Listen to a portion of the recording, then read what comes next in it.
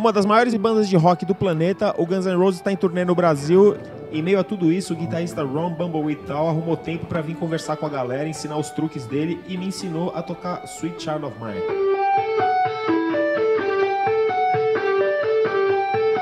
What kind of stuff are you gonna teach tonight?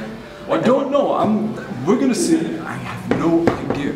We're gonna see how it goes. And usually, I'm just gonna feed off the crowd. I'm gonna play some songs. I'll talk about some of the techniques that I use and things I do, and then we're gonna take a bunch of questions, and that will probably direct where everything goes tonight, depending on what people want to talk about. I'm here for them, so whatever y'all want to talk about is what we're gonna talk about, what we're gonna get into. So. Your guitar is quite unique, and talk a little bit about it. And how did you come up with this guitar, and what are the resources you have in there?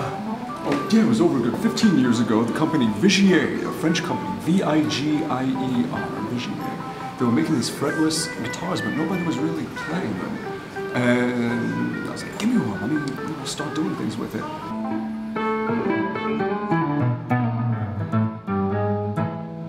So yeah. Do you use the fretless neck a lot in Guns N' Roses? I use it for a good bunch of stuff, yeah. The song Chinese Democracy, the main riffs going on in the verses.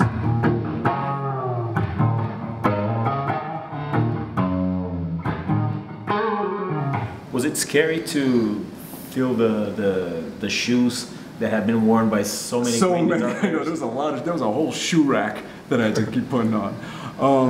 No, it wasn't. I mean, you can't think about that stuff. You can't think about the unchangeable past, and fight is no point. You know, like, yeah. Why worry about that? All you have to do is just be your best, do your best, and just try and make the future better and the present. And how do you feel about Slash as a lead guitar player, and how does it contribute to your work with Guns N' Roses? Oh, I mean, I wouldn't be here now if he wasn't there all that time and made Guns with, you know, what it was, along with that whole crew of guys. You know, they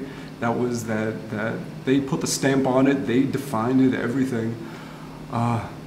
Yeah, so it's kind of like that's the first big chapter of a whole long book of the life of that band, and as other chapters, you know, chapter Gilby, you had chapter Robin, chapter Bucket, you know, a lot of different ones, and somewhere down, you know, chapter 7 or 8, you know, there's chapter Bumble, and here we are.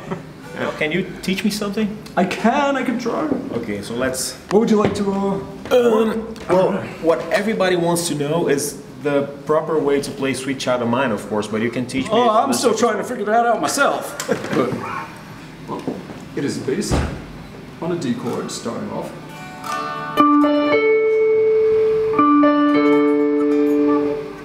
See, you know this already, come on. Right.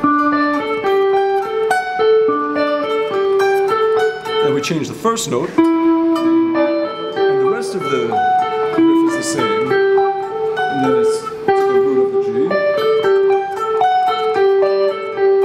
and then back. Awesome, man. Then you just turn it up, yeah.